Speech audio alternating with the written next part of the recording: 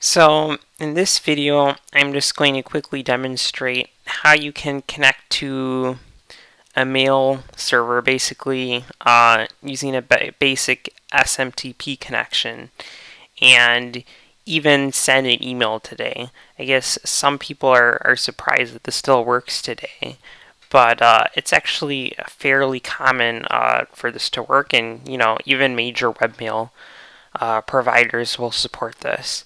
And so the simplest way to demonstrate this is if you open up your command prompt, and I'll get that in here.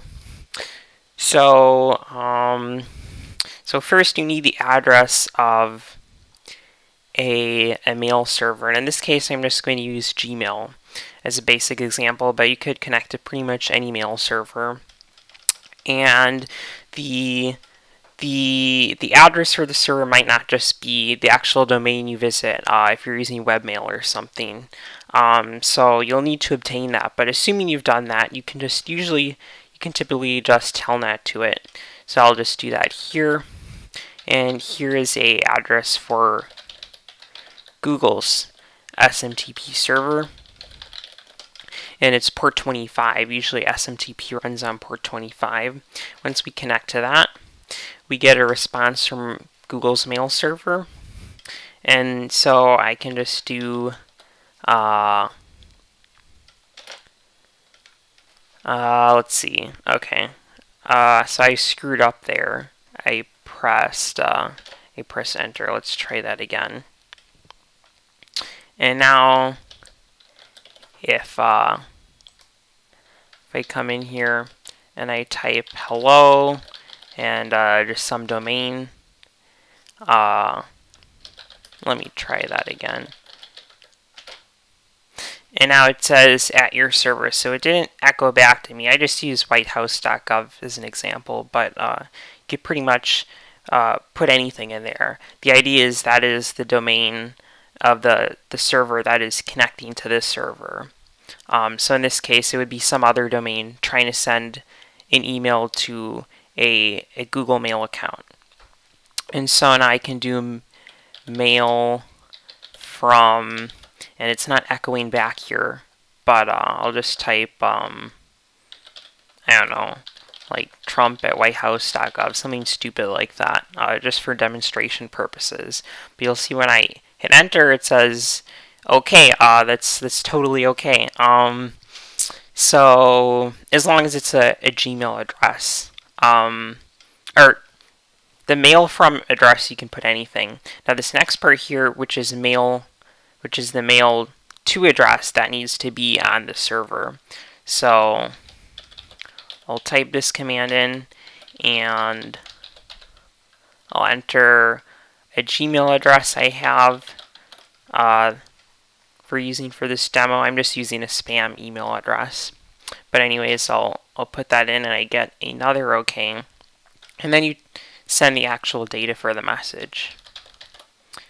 So I type in data and hit enter. I get to 354, and then here is where I can start putting some information. So if I do from, I'll do Trump at whitehouse.gov to, and I'll put in the email address here.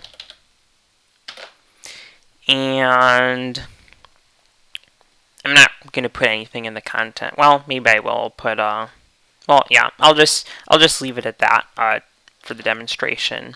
And then you end with just a single period, and you hit enter there, and it's saying OK.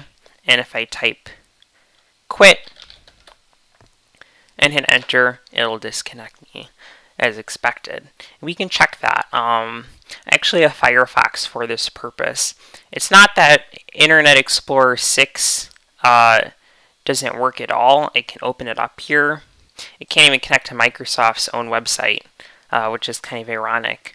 But I'm pretty sure, yeah. So Bing works here, and this is Internet Explorer 6. So Bing actually works. At least the home page loads, and searching works just fine actually. Google does not work.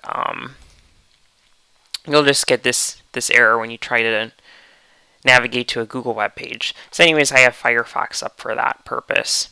So I'm just going to reload here. And obviously it's a basic HTML, and you'll notice this increased by 1. If I come in here, it looks like we have a new email from Trump at whitehouse.gov. And it's been correctly sent to spam, obviously, because this is a bogus email that we just sent on the server from a bogus email address.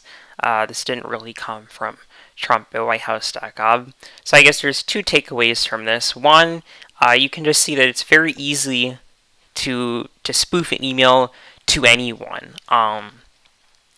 It won't necessarily, like Gmail has a pretty good idea that this email is fraudulent, which is why it ended up in spam. So it's a little bit more complicated than that. But you can send an email and spoof anyone's email address pretty much. And even today, very few people have DKIM records set up on their domain and stuff.